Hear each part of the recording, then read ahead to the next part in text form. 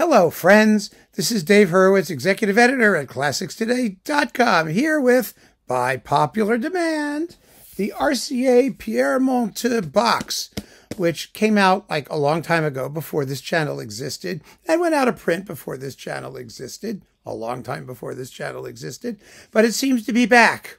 I checked on Amazon. It's available. It's out there for those of you who want it. The question is, should you get it?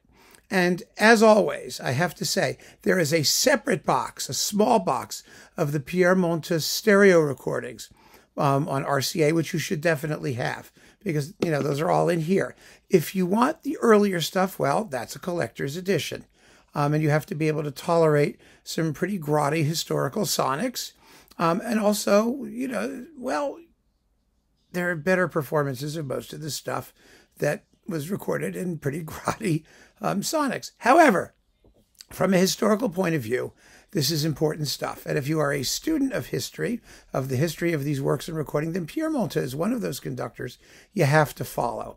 Because, you know, he was born in I think around 1876. Somewhere in the 1870s. He died in the 1960s. He lived to make stereo recordings of some of his basic repertoire. He played in a string quartet for Brahms himself. I mean, really, it's kind of remarkable. He is a direct connection to the late Romantic period, as were Toscanini and, you know, some other conductors from the same period. But he was just a tremendous conductor, an orchestra trainer, an all-around incredibly musical guy. And his interpretations, some of them are reference recordings. We'll be getting to some of those, of course. And just generally speaking, he is worth getting to know. He led the premieres of so much important music. Daphnis and Chloe, The Rite of Spring, Petrushka. It really, like, yeah, he was there. He knew everybody there was to know. He knew how the music should be played. He is a wonderful example to those morons in the historical performance universe who are trying to tell us that they know how the music would have sounded back in the day, when the people who actually made the music sound back in the day lived to make it sound again in stereo. And so we know, you know, fascinating selective historical memory. He is a living testament to performance practice. And when you think about it, you know, I find fascinating about conductors like Monteux and Toscanini and a couple of others who lived into the stereo era, is that when they were born in the 1860s and 70s, you know, Beethoven had been dead for 40 years, 50 years. That's it. And so, you know, we have our memory, our collective memory about music history is rather short. And because our own lifespans are limited, we tend to think of things as happening way, way back in the past. But that's so not true. When you consider that Monteux's stereo legacy is really just a couple of generations away from a couple of generations of conductors, not 20-year generations, but, you know, provenance, generational legacy type things. I mean, it's just a couple of generations away from Beethoven, and thus Mozart and Haydn and those people going back. It's not a long time. It really isn't. And that's why I find some of these recordings so fascinating. But anyway, there was a lot of music he did that was a little bit unusual or off the beaten track for the time, which was also wonderful. And most of the performances here are very good. I mean, the San Francisco Symphony, when he got them, was a little scruffy. He de-scruffed them a bit. They were always a little bit scruffy, but not in any sort of bad way. And let's just go through it, shall we? I mean, we're going to just, let me do it this way. There are, how many discs? I think it's like 40 or so. There we go. Got it out. First challenge is opening the box. Then when we get to, yes, disc number, how many discs are there? CD 40, well, 39, with a bonus CD, his 80th birthday interview. He's actually a charming guy. He's interesting to hear about and to talk about. So I actually listened to that. It was fun. So here we go. Oh, there he is. He looks so French, doesn't he? He was French. He was also Jewish, which I think is kind of fascinating. Okay, let's get to this, shall we? Maybe track listing. Here's the track listing.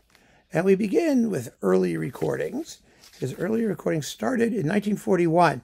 And some of these things are really, really dim sounding. Some of these earliest ones, because, you know, the San Francisco Symphony was recorded and on mics that were relayed to like Los Angeles or something. It was some nutty setup, and it was during the war. And, you know, you have to have reasonable expectations. Some things sound better than others, of course, but by late 40s, early 50s, everything was sounding decent mono, and you were sort of in pretty good shape. So we begin with La Valse by Ravel, a bit of Rimsky-Korsakov's Le Coq d'Or, the wedding procession, and the Vincent d'Indy Symphony on a French Mountain Air. Yay! Love that. Now, I mean, this will come out as Mountaineer or something in the subtitles. French Mountain Air, as in tune. The tune. Do do do do do do do do. Do, do, do, do, do, do, do.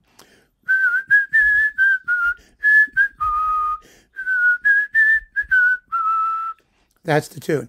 And, oh, God, what a great piece that is that no one plays. And the Franck D minor. Well, the Franck D minor was, of course, a calling card piece for Monteux, who attended the premiere. In 1888, he was 12.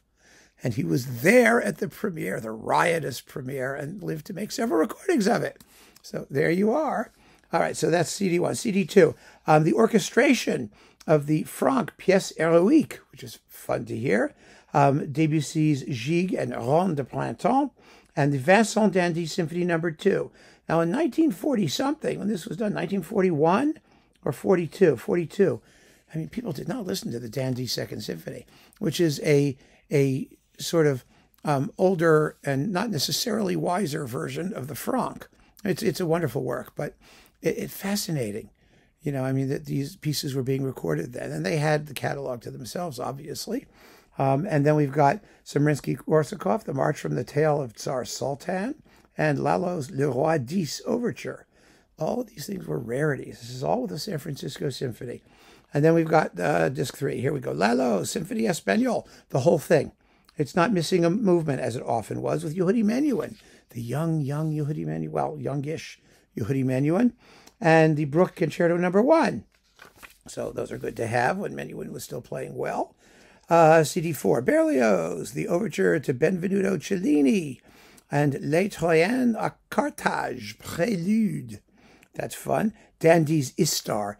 This is how I learned Istar. I mean, this is one of the, recordings that was out back in the day. You know, you could get it historically. It was out. And Berlioz, Symphonie Fantastique. Probably his best recording of that, actually, all things considered. I mean, he did some others, and they were a little droopy. This is not. This is exciting. It's wonderful. It really has drive. More d'Indy on disc 5, the prelude on disc 5, the prelude to Ferval, which is, Parsifal goes to the bistro, Parsifal in France. It's, I think, virtually unlistenable. It's so Wagnerian that Wagner would be spinning. And then Rimsky-Korsakov's Sadko Suite, which is wonderful, absolutely wonderful piece. And I wish we could hear the whole thing more frequently because it's terrific music. The Brahms Alto Rhapsody. Let's see, he did that a couple times. Let's see which alto he's got in this one. Marian Anderson. Yes, that's the one. Marian Anderson and the Sacre du Printemps with San Francisco Symphony. Now, of course, there's the Boston one, which is probably his best one overall. This is not bad. It's certainly better than his Paris Conservatory Orchestra Stravinsky recordings, which are just gruesomely awful. Really kind of shocking. Absolutely shocking. It's kind of fun to have the Brahms Alto Rhapsody and the Stravinsky's The Rite of Spring on the same disc. Maybe you should play them simultaneously. What else have we got? Brahms' Second Symphony. Well, that was one of his calling cards as well. Brahms is his favorite composer. It's a crime that he didn't make a complete Brahms cycle in stereo because he was a great Brahms conductor, and he was one of the guys who was there when, Brahms was there. It would have been nice. And then we've got more Rimsky-Korsakov, Wedding Procession. I guess he liked that a lot. This is the longer version of it, from the beginning.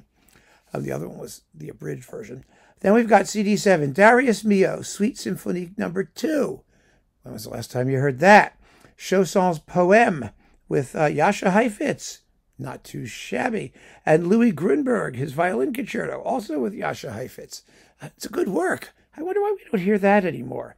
It's really a delightful piece. CD8, Iber's Escale, Ports of Call, Rimsky-Korsakov's Antar Symphony. I mean, these were just novelties, wonderful novelties back in what was this now, 40 something or other. I mean, they've got dates here. If I wish I could see the dates. Did they give you the dates? Original releases, yes, here they are. They tell you what the numbers were, but I don't see dates here. Well, it's probably just me. And then we've got the Ravel Vals Noble et Sentimental. Oh, here we go, dates. 46, 48. 46. 1946. And Daphnis and Chloe Suite No. 1, and Debussy's Sarabande from Pour le Piano, arranged by Ravel. CD9, Strauss's Ein Heldenleben. It's not as good as like the Mengelberg Ein Heldenleben with New York Phil. It actually doesn't even sound as good as that one did. But it's not bad. I mean, it's lively. It's not boring. It's just a little bit clogged up, and there are better Heldenlebens flitting about. Chabrier's Fête Polonaise from Le Roi Malgré Lui, and CD10, Scriabin, the Poem of Ecstasy. Now, the Poem of Extase, pardon me, let's do it in French. The Poem of Extase, Le Poème d'Extase, really needs great sound, of course, because it's just kind of chromatic sludge without it. The Gounod Faust ballet music, and then bits of Mendelssohn, Ravel, Alborada, the Ruy Blas Overture, the Benvenuto Cellini Overture again, the Damnation of Faust Hungarian March, picture of orchestra. There they all are, looking happy as a clam, playing for Le Maître, as Monteux was known. Let's see. Oh, Scheherazade. This is from 1950. This is a good Scheherazade. It's probably a little bit better than his later remake for the LSO, although that was very good too. But this is exciting. It's really exciting. And it sounds good. I mean, it's in decent mono sound, so it's tolerable. Beethoven Symphony No. 2. Also surprisingly good. I mean, he didn't do a lot of Beethoven symphonies in this early period, and I'm very happy for that. Frankly, I would rather have Dandy and the other stuff. Then we've got another Franck Symphony in D minor. Yes, there's another, because we're talking about, better sound and long playing things and magnetic tape and the usual technological innovations. So there's the other Franck Symphony, the second of 3, and another Symphonie Fantastique, which is also quite exciting and decent. It's actually a little bit more raunchy in the finale than his previous one. It's a surprisingly exciting performance. So that's wonderful. And then we've got another Sacre du Printemps. This is the Boston one. Yes, there's the Boston one on CD 15. That's the whole disc, I guess. And another Brahms 2 with San Francisco from 1951. Beautiful performance. These are just fresh, lively, exciting, musical, transparent in terms of texture. They always move. They're supple. Supple is the word. Souplesse. They have souplesse, which is not usually a quality associated with Brahms. But they never sound clunky and heavy and, Germanic or Teutonic, or whatever you want to call them. The Chausson Symphony, that was a novelty back in 1950. And the Alto Rhapsody again with Marian Anderson, who was not in as good voice for this one as she was in the previous one, and her famous recording of Mahler's Kindertotenlieder. The Alto Rhapsody is with Reiner, and the Kindertotenlieder are with Monteux. And then we've got Debussy's Complete Image, this time including Iberia with San Francisco, and that's lots of fun. Brahms' Schicksalslied, and then Bach, Passacaglia and Fugue in C minor, transcribed by Respighi. That was a novelty. And a bit of the Christmas Oratorio, the Sinfonia, Beethoven's Ruins of Athens Overture. Let's see, CD 21, Beethoven 4th Symphony. Another lovely performance, it really is. And Schumann's 4th. This is amazing. It's one of the great Schumann performances anybody ever did, ever. His Schumann was always great. It really was. It's terrific. Absolutely terrific. Then we've got another Poem of Ecstasy. Well, it sounds a little better. This is with Boston. And Les Préludes. And that's always fun. It's from 1952, and it was recorded in Carnegie Hall. It sounds decent. Mozart Piano Concertos 12 and 18 with Lily Krauss and the Boston Symphony Orchestra. Lovely performances of those. Chausson, the Poème de l'amour et de la mer, a real novelty in those days. sung by Gladys Swarthout quite well. And bits of Berlioz, Rinaldo Hahn, Debussy, Duparc, songs and things like that. And Poulenc, Benalité, a couple of those, and Les Chemins d'Amour, all with let's see, who's singing all this? Yeah, Gladys Swarthout is singing, and she's accompanied by the orchestra sometimes, and pianos and other people at other times. Then we've got a Beethoven Eighth. Beethoven Eighth. Yes, he did all like the other Beethovens in this pile, not the heavy-duty ones, like I said. And when he did get to the heavy-duty ones, he really did a very fine job of them. He did, no question about that. So we've got a decent Beethoven Eighth, and the Respighi Bach Passacaglia Fugue in C minor, again, and the Berlioz Benvenuto Cellini Overture, again, Delibes, Sylvia, and Coppelia Ballet Suites, including the Coppelia Prelude and Mazurka. Oh, I love that. Oh, my God, that's great. You get it twice, actually, here, with members of the Boston Symphony. Debussy, La Mer, and the Nocturnes, with the Boston Symphony. Now, La Mer was recorded in stereo, but the tape went missing. And so they give you the first 4 minutes of the first movement in stereo, all that survives of the stereo tape. But it sounds fine in mono. It's wonderful performances. They really are. Then we've got La Traviata. Now, nobody much cared for this Traviata. It's with Rosanna Cartieri, as Violetta, and Cesare Velletti as Alfredo, and Leonard Warren as Giorgio Germont, and lots of other people. It's with the chorus and orchestra of the Opera of Rome. The problem with this performance, let's put it this way, and it's in stereo too, I'm pretty sure, yeah, I'm sure it is, was that it just sounds, well, it's just not red-blooded enough. I mean, they don't like scream and shriek and die. And you want them to scream and shriek and die. I'm not saying that, Carteri here doesn't, try. She does. But she was no, well, Maria Callas or Kortrubash, who we heard later with Kleiber, or even Anna Moffo, or Caballé, or Sutherland, or, there were just better singers out there doing it. And the same thing with the cast. The cast is okay. Well, let's just say it's a second-rate Traviata. Sorry. Then we've got Tchaikovsky. Oh, Symphony 6, 5, and, 4 shows up somewhere, just not yet. These are with Boston. These Tchaikovsky performances are classics, absolute classics.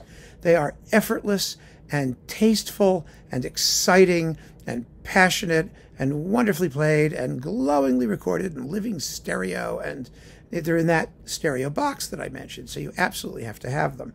The Cacciatorian Violin Concerto and the Saint-Saëns Havanaise with Leonid Kogan and the Boston Symphony. People tend to forget about this recording for some reason, mostly because people tend to forget about Cacciatorian, probably for obvious reasons. But this was really, really good. It's wonderful. Then the Brahms Violin Concerto with Henrik Schering and the London Symphony. A beautiful performance that everybody screams at me because I don't mention it when I do my Brahms concerto summaries. I mean, Schering did it more than once also. But it's lovely. It's absolutely lovely, and so I'm making it up now. If you like Schering and you like the Brahms Violin Concerto, you should hear that. And with Monteux, anything he did with Brahms is important. Then here's the Tchaikovsky Fourth we talked about. Stravinsky's Petrushka, a knockout, an absolute knockout. Boston Symphony Orchestra, and it's totally wonderfully fabulous, really amazingly fabulous. It's just terrific. And we've got the complete Orfeo ed Euridice. This is better on the whole than the Traviata as an opera performance. I'm still not totally thrilled with Monteux's way with it, especially in Che farò senza Euridice, where the articulation, you look at what Gluck wrote, you see the articulation, and he sort of seems to do what Gluck wanted, but somehow it doesn't work. With the violins going, it's mechanical sounding. It's odd, but there's some very good singing. There really is. The cast is Risa Stevens, Lisa Della Casa, and Roberta Peters, and they're really good. They're all really good. And it's good to hear Risa Stevens, in one of her big roles, and Lisa Della Casa is always wonderful, so that was good. Then we've got Strauss, Death and Transfiguration, and Wagner's Siegfried Idyll. And, oh, these are good performances. My gosh, they're great. Death and Transfiguration is just a knockout. I've talked to you about it before. It's thrilling. Absolutely thrilling and exciting and smartly done and wonderfully paced. And the Siegfried Idyll is great because it's less than 17 minutes long. And the quicker you do it, the better it sounds. That's for damn sure. Then on CD 39, the last but not least, that wonderful, fabulous, valedictory Franck D minor with the Chicago Symphony, which is the reference recording for the Franck D minor. We will talk about it in another video, I'm sure, at some point in the future, just to make sure everybody knows about it, because it's one of the greatest recordings of anything anyone ever did. And as I said, Monteux, it was a living link to César Franck himself, which I just find totally cool. It's the coolest thing in the world. So there you have it, friends. 40 discs, 39 of music, 1 interview, and a really important chunk of a really important legacy. There's more variety here than in his later Decca recordings in London. The orchestras are somewhat better. I mean, San Francisco, of course, became pretty good, starting out average-ish, but he trained them. Boston Symphony was magnificent. So yeah, there it is. It's back. And if you didn't get it and you're a historical recording collector and you don't mind, like I said, sitting through some pretty iffy sound for the first half of the box, more or less, then sure, grab it if you could afford it this time around, because we never know when it's coming back. So keep on listening, friends. Thanks so much for joining me. Take care.